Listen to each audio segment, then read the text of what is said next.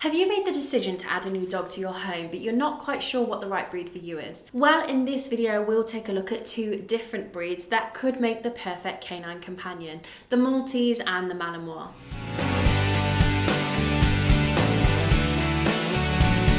Welcome back to the Fenrir Maltese Show. If this is your first time here, my name's Charlie and I'm a certified canine leader here at FenrirCanineLeaders.com. Everything we do here is dedicated to helping you find the perfect breed for you and then helping you become a high-level canine leader who can raise the perfect canine companion. If that sounds like you, then make sure you hit the subscribe button and turn on the notification bell to make sure you never miss another upload. So let's dive into today's video where we'll be comparing these two beautiful breeds. Let's begin today's video by briefly touching upon the history of the adorable little Maltese. Did you know that they're one of the oldest breeds around? Their ancestors can be traced as far back as 600 BC. As the name Maltese suggests, they are believed to have originated in Malta. In their early existence, they were both companion dogs and working dogs. They were a strong favourite amongst the ladies of importance and widely known as a comforter for the Roman ladies. But they were also a popular choice of sailors. Sailors were able to use them as a bartering tool to acquire food while away at sea or docked in a foreign land. But they also served a more practical purpose, keeping rats and other rodents away from the ship's food supplies.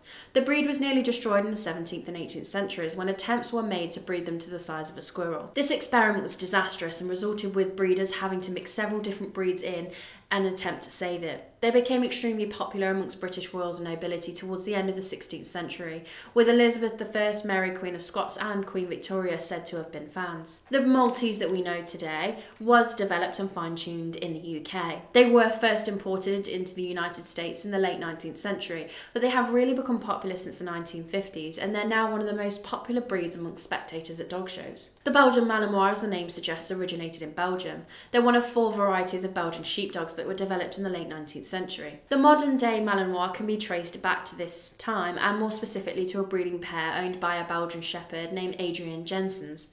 In 1885 he purchased a rough-haired fawn dog called Voss that he used to herd flock, but also bred with a short-haired brindle brown dog named Leash. After this initial mating, Voss was bred with his daughters to further establish the line of grey, rough and short-haired Malinois and fawn, rough and short-haired Malinois.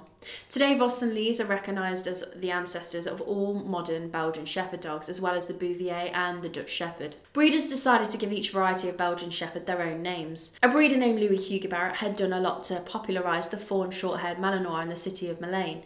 The Malinois' name was adopted from the city to refer to the fawn short-haired Belgian Shepherd. Huguebert recognised that there was a lack of sheep in Belgium towards the end of the 1800s and turned to showcasing the Malinois' intelligence, obedience and loyalty. Because of this, they were used in the early 20th century as guard dogs and draft dogs. They were also the first breed to be used by the Belgian police. During the First World War, they had many roles in the military, including messenger dogs, Red Cross dogs, ambulance cart dogs, and even light machine gun cart dogs. After the First World War, many American servicemen brought back Malinois and other Belgian Shepherd dogs. The first Belgian Shepherd Club of America was formed in 1924, and they were officially recognised by the American Kennel Club shortly after. The Maltese is one of the smallest breeds around, standing up to a height of 10 inches or 24 centimetres at the withers, and weighing up to 8 pounds or 4 kilograms. They're a perfect breed for any allergy sufferers as they have an hypoallergenic coat. They don't have an undercoat, so they shed very little. They're described as a small dog with a regal appearance. Maltese dogs have long feathered ears that hang close to their heads. They have a broad muzzle, short straight legs. Their tail curls upwards over their backs, which adds to their regal appearance. They have a long, straight, pure white coat that falls all the way to the floor. Being a long-haired breed, they do require daily grooming, so make sure you have the time to dedicate to this task, or you could end up with a severely tangled coat filled with dirt and debris. They did once come in a range of colours, however these no longer exist, and white is the colour available. However, lemon-coloured markings are accepted by the Kennel Club. The Belgian Malinois is a medium-sized Belgian Shepherd that's often confused with the German Shepherd. They're a short-haired fawn-coloured dog with a black mask. Males will grow up to a height of 26 inches or 66 centimetres at the withers and weigh up to 75 pounds or 34 kilograms. Females are a little bit smaller with a maximum height of 24 inches or 61 centimetres and weighing up to 60 pounds or 27 kilograms. Their coat's short and straight and their fur is particularly short around the head, ears and lower legs. They do have slightly longer hair around the neck forming a collar, but not so much that it stands out. They're a double-coated breed that generally shed twice a year.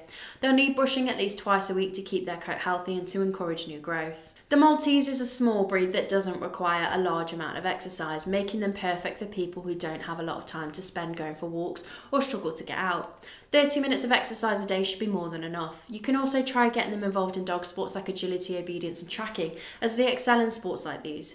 Maltese dogs are also known to be very vocal. This does make them good watchdogs. You should teach a Maltese when's the right time to bark, for example, alerting to someone at the door or to intruders. They shouldn't be left alone to bark whenever they want to, as this can cause issues between you and your neighbourhood. The Maltese is a sweet-natured breed that just wants to please their owners. This makes training in obedience and manners quite easy, especially with calm, consistent training. Their nature and love of their owners causes this breed to suffer from separation anxiety. It's important that you teach your Maltese straight away that it's okay to be alone sometimes and that you'll always return back home after you leave the house. If separation anxiety is not dealt with, it can lead to unwanted behaviours such as chewing, barking and toileting in the house. The Malinois is an intelligent and active breed that truly thrives in many tasks. They have a great deal of stamina and enjoy working, which makes them a great breed for police work, search and rescue and performance events like agility. They're also a sensitive breed and don't respond well to harsher training methods. Due to this combination of high energy and sensitivity, they're not recommended for first-time owners and instead for those experienced with dog training. They love for everyone to be included in family activities, so they're not well suited to a home where the family's out every day at school or work. They're quick learners and eager to please. As we've already touched upon, they thrive at dog sports, but they also love to play. They've been described as having a high play drive, as almost anything you ask them to do is like play to them. You should address this desire to play through exercise. They're a very high energy breed and you should try to aim for at least 90 minutes of exercise each day, which is best split into 3 30-minute sessions. It's not just physical exercise they need, but also mental stimulation. Try and incorporate this as part of a variety of games and exercises like runs, walks, hikes, fetch, a game of hide and seek, puzzle games and snuffle mats. Without mental and physical exercise, Malinois can become destructive and show behaviours like barking, chewing, anxious pacing, going to the toilet in the house and general destructive behaviour. So be sure you can dedicate plenty of time to exercising when choosing a Malinois, because a tired dog's a happy dog. A well socialised Maltese generally gets along great with children and other pets. However, one common issue with this breed is that they can form strong attachments to only one member of the household. This especially happens if they're overly pampered or spoiled. If they become too attached to one person, they can become overprotective, and this can lead to unwanted behaviours like barking at and even mouthing at anybody that they see as a threat. A great way of avoiding this is getting the whole family involved in their daily grooming routines. As we've already touched upon, this long-haired breed needs brushing every day to keep their coat tangle-free and clean. So getting everyone involved in this activity, take it in turns to carry out the daily grooming so that your Maltese becomes comfortable with everyone in the house and doesn't form an attachment to only one person. They're a small breed that can easily be harmed, so it's essential that you teach your children how to handle and treat them properly. Well socialised Malinois make good family companions. They're great with children, especially if they've been raised around them. It's important to remember that they have a strong herding heritage, and this can sometimes lead to them to nip at children's feet and heels during playtime. An adult Malinois who's not familiar with children would be better suited to a home with older children who are mature enough to know how to properly interact with dogs. This is worth thinking about if you're thinking of adopting or rescuing an older dog. You should always teach young children how to approach and touch your Malinois and supervise any interactions between them to prevent bad behaviours from either side. Malinois can become dominant towards other dogs and cats unless they've been raised alongside them.